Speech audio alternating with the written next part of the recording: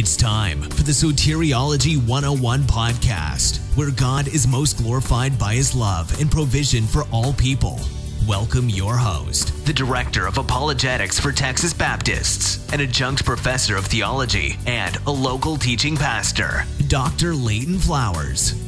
Welcome to Soteriology 101. Today we're going to play a clip from The Dividing Line with James White, because he once again confronted traditionalism and talked about me and other traditionalists and kind of representing or trying to represent what we believe. He has yet to do so, to my satisfaction at least. I have not talked to any traditionalist who feels as if James White understands traditionalism in any real sense of the word, or understands or at least tries to properly represent what we believe. I think which will become evident even in watching this particular clip from Dr. White in his Dividing Line program a couple days ago now, from the time of this recording. I'm not sure when this will air, but you can see here that it's titled, we'll pull it up so you can see it, Synergism and the Perfection of Salvation, with brief commentary on Maury and the infamous Hadith, recorded back, I didn't have the date, February 13th. There you go. So I wanted you to be able to go and look for it for yourself. That way, if anybody accuses us of not playing the whole thing or whatever, you can go back and see it for yourself. So here it is. Let's listen to Dr. White. One of the, I've mentioned that one of the things I wanted to accomplish in the debate with Trent Horn was to once again emphasize the reality of the fact that synergism is, there's all sorts of different kinds of synergism. There is... just like there's all different kinds of Calvinism. Just so you know, there's all different kinds of deterministic ways of theologizing the text as well. Gnostics were a form of determinism. Islam is a form of determinism. Within Calvinism, there are several different camps. There's high Calvinist, moderate Calvinist, low Calvinist. There are 4-point Calvinists, 3-point Calvinists.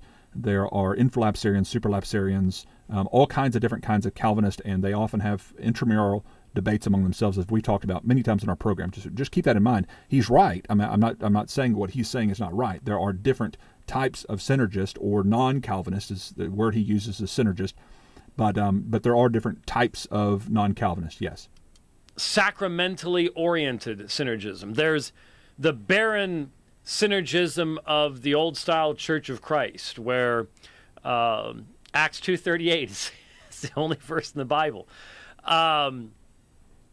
And it's just, one thing, baptism. Well, it really ends up being more than that. But all these things, there can be an entire spectrum in between. But what binds all synergists together is that God is not the one who saves. He makes salvation possible. He aids by some kind of grace, whether it's a prevenient grace or whatever else, but unless you're a full-on Pelagian, you will at least acknowledge the necessity of some level of God's grace. Okay, let's make some corrections here. When White uses the terminology, when he says that Calvinists believe that God actually saves, as in opposition to non-Calvinist traditionalists like myself, who don't believe God actually saves, we've talked about it before. We've talked about the point of contention. What is our actual point of contention? Our point of contention is not whether God actually saves or doesn't actually save. It's who has he chosen to save and why. That's our point of contention. Because White believes that he's chosen to actually save an arbitrary, or you can use a different word if you don't like the word arbitrary. I think you can look up the word arbitrary, and it fits what Calvinism is. I mean, arbitrary means making a choice without any regard to anybody else. It's making a choice all on your own. That's what arbitrary means. God's making a choice all on his own without any regard to what anyone else thinks or any consideration of anyone else. He's making a choice arbitrarily in that sense. And so God can arbitrarily choose a certain number of people to effectually actually save, or he can choose to actually save those who humble themselves and admit they can't save themselves, and in faith confess and believe in Christ. He's actually saving both groups of people. And so, again, this happens in debate a lot of times. And you've got to watch for it, because it can make it sound like, oh, wow, that's the higher road. That's the better doctrine, because they believe actually somebody's actually being saved, whereas those guys over there, they don't really believe anybody's actually being saved. And that's ridiculous. Obviously, we believe that people who are born again, people who believe in Christ, people who are have faith in Him, are actually saved. And so he sets up these false dichotomies. Either salvation is possible or it's actual. Either he's making he did the same thing with the plan earlier when he's like, God either chose a plan or a people. Again, a false dichotomy. In Calvinism, God has a plan too, just like He does within our systematic. In both systematics, God has a plan and He has people. And so again, you set up these false dichotomies to make the other systems sound as ridiculous as humanly possible. White does this more oftentimes than I've probably heard any other theologian when confronting somebody that they disagree with. And it's not charitable. We've talked about the principle of charity. We've talked about the rise of cage Calvinism and how White, whether knowingly or trying to do it, he's leading that charge in a lot of ways. And he's using the kind of argumentation that you see from a lot of the internet Calvinists that are not as highly educated in understanding of the different doctrines. And I'm not trying to be mean in saying that. I think people who listen to this know what I'm talking about. There are some guys on there who, just like there's Arminians or non-Calvinists on the other side who just yell John 3:16 at you and don't have any more depth in their conversation. Well, you've also got internet Calvinists who yell the same 4 or 5 arguments at you, and they're not willing to engage at any deeper level than that. Well, White has a deeper argument than that, but sometimes he resorts to the surface level, feed his audience kind of red meat kind of stuff. And this works to distract from the actual points of contention by saying false dichotomies out there that God actually saves, or He makes men savable. Well, both of us should be able to say, yes, He makes men savable. And we should both be able to say that He actually saves those who believe. Whether he causes them to believe or whether they believe freely of their own responsibility, it doesn't change the fact that it's still He's actually saving those who believe. And so you got to look for these kinds of argumentation. You got to kind of weed it out, listen to what they're trying to say, and say, okay, is this a valid argument or is it a fallacious argument? Is this just a fallacy? Is he just setting up something that sounds like it makes his system sound so much better that God actually saves in Calvinism, but in that traditionalism stuff over there, God's not actually saving anybody? That's absolutely absurd. And I think any objective ear, even an objective Calvinist, can kind of see through the argumentation of that kind of argumentation. Now, if you don't conflate the concept of man's responsibility to repent with God's choice, gracious choice, to save the repentant and to forgive those who do repent, if you don't conflate those two things, then this whole argument just goes out the water. I mean, it's just gone.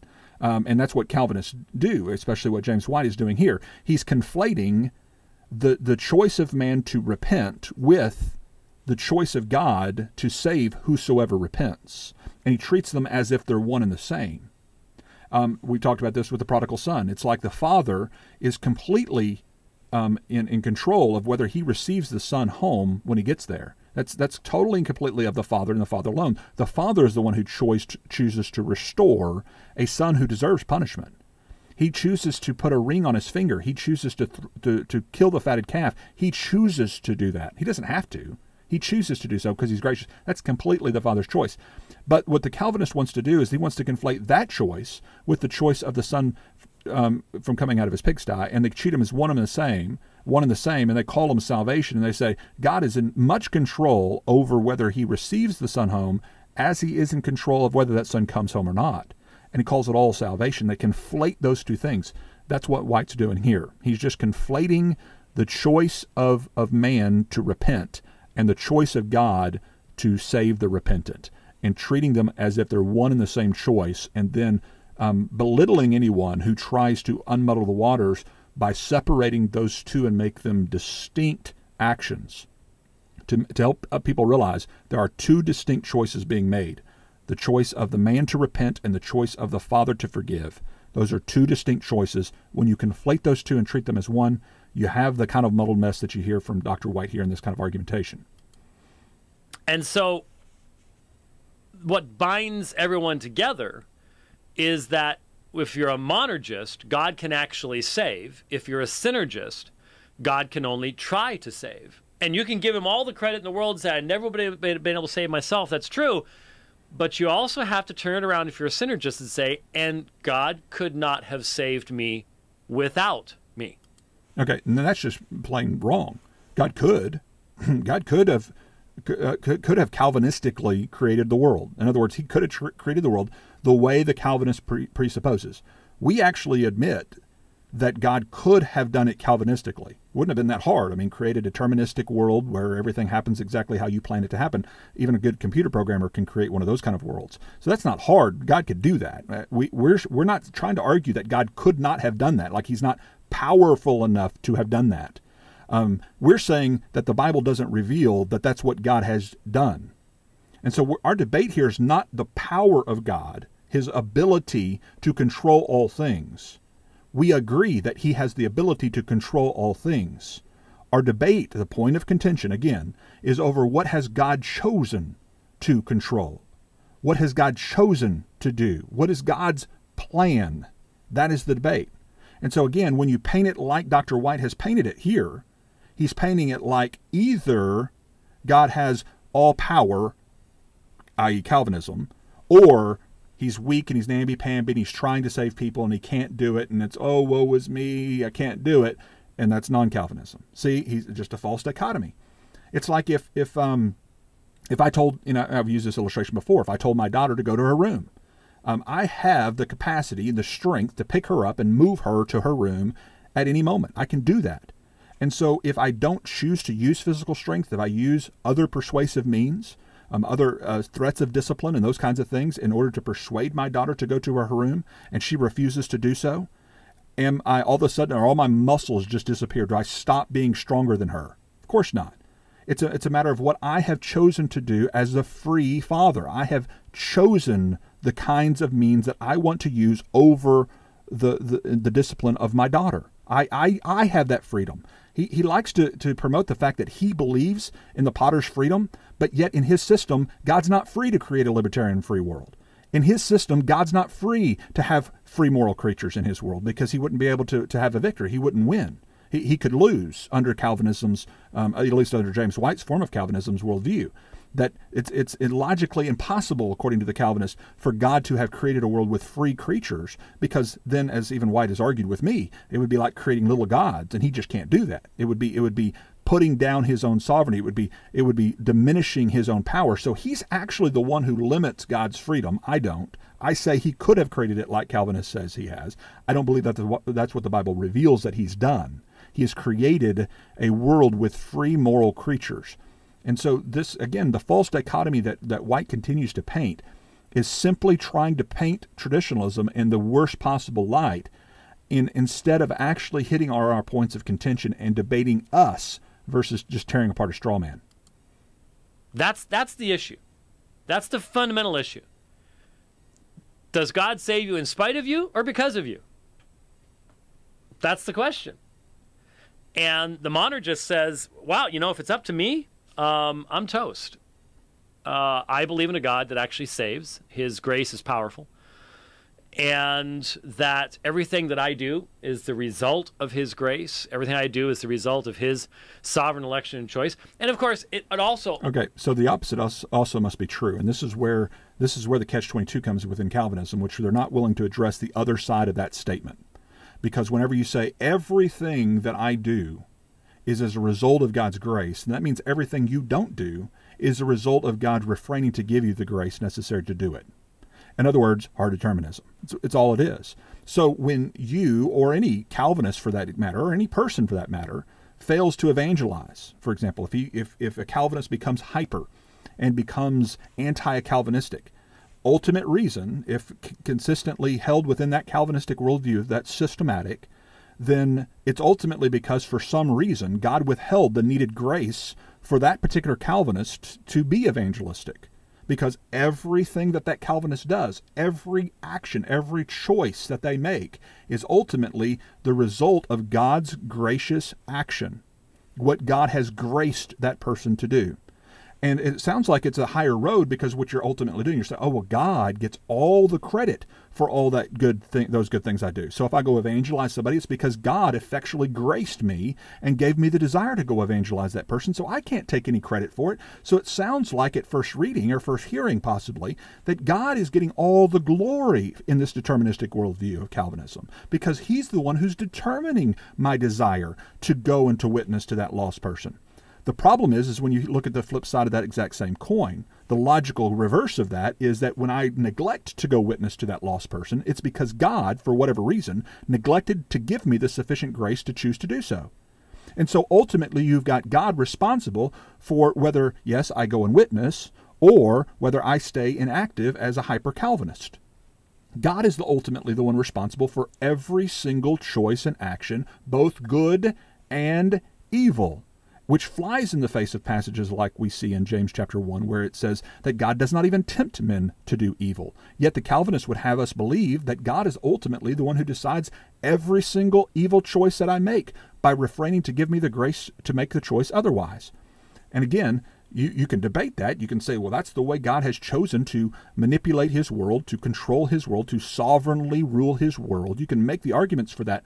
But to hit the actual point of contention, you've got to look at the full-orbed view of both the synergist, or traditionalist is the name I would prefer because I don't like the term synergism for reasons that we've already talked about, and then look and compare that to the implications of what ultimately theistic determinism and Calvinism leads to.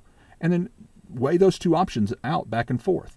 And so just like you have people who reject Christ because ultimately God first rejected them, they hate God because ultimately, salvifically speaking at least, in the Calvinistic worldview, God hated them.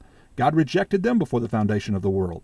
Therefore, they rejected God from birth, and they could not have done otherwise. And so you ultimately had the responsibility back on God for not granting the faith, not giving sufficient means of revelation, and all those kinds of things, giving all unbelievers ultimately the perfect excuse for their unbelief. Whereas our worldview says that God has sufficiently provided the means by which all may be saved. In the same way, he's provided the means by which all Calvinists, or non-Calvinists for that matter, can understand and correctly follow right doctrine. And so therefore, if I follow wrong doctrine, or if Dr. White follows wrong doctrine, he does so by his own choosing, not by God's sovereign will, or God's sovereign meticulous deterministic means. Because otherwise you've got a really hard situation to try to explain why, within the Calvinistic worldview, Arminians even exist. Why does Dr. Brown refuse Calvinism? And it's ultimately, your answer, Dr. White, has to ultimately be that Dr. Brown and Leighton Flowers and all these other quote-unquote synergists that you're bemoaning are ultimately synergists because God has decreed for us to be that way. And again, you may say that's flattening it out and all those kinds of things, but you've yet to provide any cogent answer, coherent answer to that question. You have yet to provide any kind of a real defense as to the reason why within the worldview of a heart that's been made new. I'm a regenerate man. Dr. Brown is a regenerate man by your own estimation. Okay, so are you a favorite child that God has graced you with the ability to understand Calvinism and has withheld that from Dr. Brown? Okay, explain that. Unless you affirm libertarian freedom, there is no way for you to explain with a coherent, logical explanation how and why one regenerate man comes to understand truth better than another regenerate man. With the exception of just saying, well, that's just the way that God's determined it. That's just the way God's done it. And then you've got the situation where you've got to admit, well, God shows favorites. God has favorites. He reveals more truth to Dr. White than other. Matter of fact, it's probably pretty true to say that we all believe that our systems and our belief system, our systematic, is the most correct one. Otherwise, we would change our views. So you believe, Dr. White, that your views are probably the most consistent. Otherwise, you wouldn't hold to them. Therefore, you must believe you're the most favorite of his children because he has supernaturally graced you with the ability to adopt all the right ologies within Christianity. Congratulations. How is that not producing pride? How is that not producing pride to say, no, it's not the fact that I make choices within the Christianity, libertarianly free choices that God has graced and sufficiently given Dr. Brown and Dr. White equal ability and an ability to make choices and to understand doctrinal truth, and therefore they're completely accountable and responsible for those choices to accept or deny certain ologies within Christianity. You don't have a coherent way of explaining that without libertarian freedom, without the concept of the ability to do otherwise, even within our worldview. Now, what you'll hear is continually Dr. White will go back to these same basic straw man arguments, false dichotomies, again, trying to paint one group into as bad of a light as possible, and painting his view as in positive a light as possible, which, again, I can understand that within a debate you want to try to paint your view in the positive light. I mean it's a given. But the principle of charity and what we learn is to try to represent the view in such a way of your opponent that they would actually say, yeah, that's what we believe. And there's no Calvinist in the world who would ever, non-Calvinist or traditionalist in the world, who would ever describe or explain salvation in the way Dr. White explains our view of salvation. And I think that's unfortunate. It goes back to our doctrine of God. And if we start with the doctrine of, if we start with man and reason from man to salvation to our doctrine of God, we're going exactly backwards. And there will be no,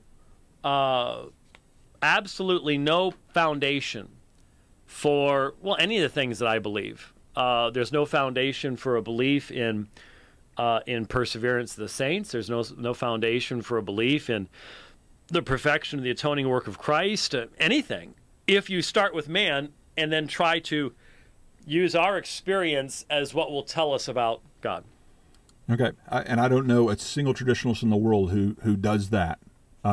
He may see it that way, and he can try to make an argument that that's what we're doing. But we start with God too. We start with understanding who God is, and how do we know that? We know that through His Word, capital W, Christ. Christ is the God-man. He is the complete and final revelation of God. He came saying many times throughout the Scriptures, "You've heard it said, but I say to you." What was He doing? He was correcting misconceptions about Himself, about God. And so you have to view God through the lens of Christ, one who called us to love our enemies, who expressed to us what true love looks like, who taught through Paul that out of faith, hope, and love, the greatest of these is love, who taught us that God unconditionally loves and that He sent His Son to die for the world because He loves the world, that He gave His life for His enemies, and that we are to love our neighbor, which is defined as our enemy, which means everyone, like we love ourselves, that we're to be self-sacrificially giving. So everything that we talk about with God as being a God of love and compassion and grace is starting with God, because it's starting with Christ, the ultimate revelation of who God is. And so to again, it's trying to paint our view in the worst possible light, saying, well, they're starting with man, i.e. starting with compassion and the feelings of what a man might have towards other people and those kinds of things. That's what he's talking about. You're bringing it down. You got to start with sovereign, powerful, omnipresent, omniscient God in order to really understand God. And what we're saying is, you've got to understand God through the revelation that God has chosen to bring to us. And that ultimate revelation, the lens through which we must view the whole of Scripture, is Christ. And so that's one of the reasons I said in the debate with Dr. White, who kept calling my doctrine man-centered, man-centered, man-centered. I finally conceded and said, yeah, it is centered on the man Jesus Christ, because ultimately we must concede that God is revealed best through Christ. That's the way we're to understand Him, is through His Son, Jesus, the Word become flesh. And it absolutely determines. If you start from God, you start from a position of asking, okay, does the Bible tell me who God is and whether God has a purpose in creation? If you start with Psalm 33, if you start with Isaiah 40, if you start with, well, the entire book of Genesis, and God's working to establish His covenant, and then, working through Abraham and Isaac and Jacob, and then into Exodus. So you hear what he's saying. He's actually saying when he says starts with God, he means start with God from the revelation of the Old Testament and then move into, bring that into your understanding of God in the New Testament. That's what it sounds like he's arguing by going through these passages in the way he does. And I think that's backwards. I think you start with the most complete and final revelation of God, the Word, Christ. And then you can, once you have him in light and him in full view, you can go and you can understand the revelation that you see from David. You can understand the revelation you see from Isaiah. You can understand the revelation that we see from Abraham and Genesis and all the other authors of the Old Testament. He's starting at the wrong place. What he means by starting with God means you have to start with the God of the Old Testament as revealed in the Old Testament, and then eventually you tag on what we learned about Jesus in the New Testament. And I say, no, he's got it backwards. You start with the complete and final revelation of God through Jesus. With Moses, and if you see his sovereignty in these things, if you see him saying... And sovereignty, keep in mind, sovereignty for the Calvinists means meticulous, deterministic control over everything that happens. That's what it means. Again, we've played it on other podcasts before. We've shown it to you before from monergism.com, from Compatibilism, that Phil Johnson and James White sent that link to me. And I've used that article to show very consistently that compatibilism is, according to their scholars, just another form of hard determinism, that everything that happens is according to God's decree, his plan.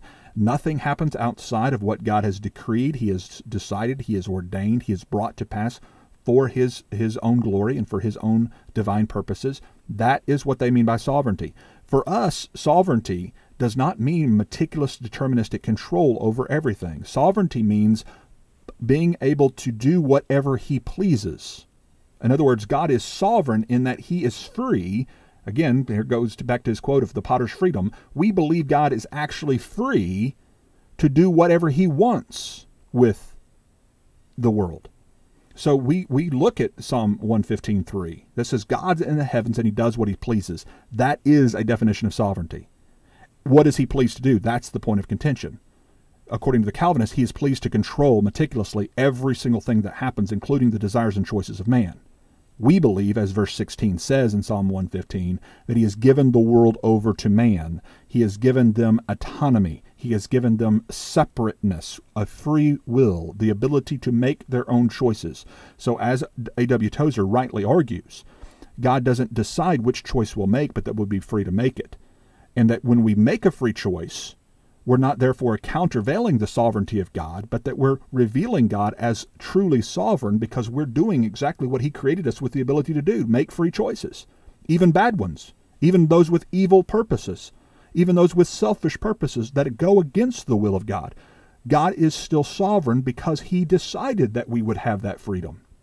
Not decided which choices we would make, but he decided that we would be free to make those choices, and that a God less than sovereign would be afraid to create free moral creatures. He wouldn't be able to handle it. A God less than powerful has to determine both sides of the chessboard in order to ensure his victory, because it's the only way he knows how to win the chess game. A God who's truly sovereign, truly free, truly powerful is so good at chess he's able to take on any opponent and beat them because he's better than they are. Not because he has to control them in order to get his way or to bring about his plan. Plus, that undermines the holiness of God, the goodness of God, the autonomy or separateness. That's what holiness is. It's being autonomous. It's separate from his creatures. And thus, if he's truly holy, holy, holy, separate, separate, separate, autonomous, autonomous, autonomous, then he is separate from those evil creaturely choices of man. That has to be understood in order to understand the differences between our two worldviews. Well, you're going to be down there a certain number of years, and I'm going to bring you back out, and I'm going to give you this land. And it really, really seems like God is sovereign over these things, and man is not. But if you don't start there, then it's, well, it is interesting that monergists...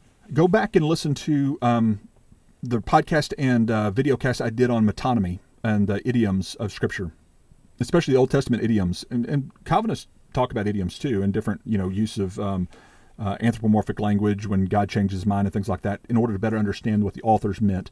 Well, the Old Testament is full of different kinds of idioms and different ways, poetic language, and there's hyperbole and all different kinds of manners of speaking within the Old Testament. In order to do proper hermeneutics, you got to understand those. And in that other episode, I explain how God oftentimes is blamed through certain idioms for things that he did not directly do. And we talked about this before, like the White House has put Iraq into shambles. Well, the White House and Barack Obama didn't literally go put Iraq into shambles. Barack Obama didn't go over and cut off somebody's head and start things on fire. He didn't do it directly. What the person is saying who's making that accusation is they're using a known idiom to say that Barack Obama, by choosing to pull out the forces and leaving Iraq into its own devices, letting them make their own choices, that has put Iraq into shambles. So indirectly, the White House has put Iraq into shambles by separating his power and his abilities from Iraq. But the statement says, White House did this. And so if you understand basic English and basic common knowledge and how we understand those things, we don't actually say Barack Obama has been cutting people's heads off and starting things and burning people at the stake and all these kinds of horrible things that are happening in the Middle East. We understand that a figure of speech is being used, and we understand that it's the choice of the president to remove us as an occupying force, or whatever words they want to use there, as a policeman there to keep things in order. He's removed the presence of the United States, and because he removed his presence, they acted freely, autonomously, separately from the United States. Do you see the difference? Again, that seems like basic common sense, but this is exactly the kinds of things that you see Calvinists often point to. It's, oh, look, it says God did that. See, it says God did that. It says God did that. Let's put all the blame, quote unquote, sovereignty. That's the sovereignty of God. That means God is the one who's brought those things to pass. Now, again, I understand that Calvinists will use some of this same kind of language and vernacular in explaining some of these things. But when you really begin to press on the two different issues, if you've denied libertarian freedom, if you denied the freedom of man to do other and to choose according to their own will versus God's will, and to understand that there's a distinction between the ability to refrain or not refrain from a given moral action and the concept of what compatibilism is, which you're always going to act according to the greatest desire. Well, who determines that desire? According to Calvinists, God does. And so ultimately you're doing exactly what you are predetermined, like an instinctive animal is going to always choose according to his instinctive desires in a given moment, because that's the way he was created. He can't do otherwise. Well, we're different than animals. We have the ability to choose to act among different competing desires. I can choose to diet, or I can choose to eat that food. And so those are influential factors on the will, but ultimately I'm the determiner. The cause of a choice is the chooser. Calvinist determinists automatically think, much like the naturalist determinists do, the naturalistic, atheistic determinists, they think there has to be a direct determinative cause that's separate from the actual will of the person, that there has to be some kind of influential external factor that causes that person to choose this versus that, versus simply saying that the actor himself, the will itself, is the deciding factor. And that's why you hold that individual responsible. You don't hold his desire responsible. You don't hold some outward influence responsible. You hold him responsible because he made a choice. Okay, and with that, we're going to bring this one to an end. I just got started on that video, but I'm trying to keep my videos a little bit shorter and sweeter, hopefully. And so we'll pick up where we left off next time. And so join us. We'll keep in mind a couple things before I let you go. I'm teaching for Trinity College of the Bible and Theological Seminary this next couple of semesters. So if you'd like to join and be a part of one of our classes, earn a degree, or collect some courses, you can go to soteriology101.com/classroom. And you can find that on our link as well in the show notes. So come and be a part of Trinity College of the Bible and Theological Seminary. Remember, we've got some great programs coming up in Texas. If if you're in Texas or if you're not, you can come and join us, either one. Some of the apologetic conferences, one coming up in just a couple of weeks here in Austin with a debate with Mike Licona and atheist Matt Delahunty. You'll also get to hear from Mike Licona, as well as, I already mentioned Mike Licona, Mark Middleberg, as well as Braxton Hunter will be there. And Lee Strobel, of course, will be with us again. And then the next month, actually May 5th and 6th, William Lane Craig will be with us along with Mike Licona again and Mark Middleberg. I'll get them all out there. If you go to texasapologetics.org, you'll find more information about all those events and how you can be involved with them. I also want to thank those who are continually spreading the news about my new book, The Potter's Promise. Matter of fact, there it is right there. The Potter's Promise is out and available for those who would like to purchase that.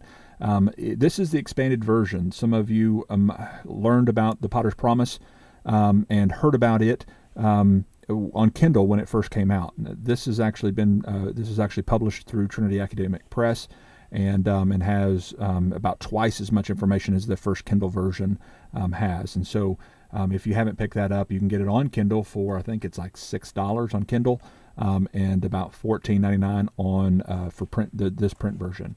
And I want to encourage those patrons who've been giving to continue to support us and to help us to spread the word by spreading the link to our ministry page, as well as recruiting others to be a part of our patron team. We'd love to have you on board with us to help us spread the news of God's love and provision for every man, woman, boy, and girl. Blessings to you. We'll talk to you next time. Thanks for attending our online university classroom. Remember, this is a listener-supported ministry, so please consider becoming a patron of the podcast by donating online. Join our team and help spread the word. For more resources, books, and articles from Professor Flowers, or to learn how you can support this ministry, please visit www.soteriology101.com.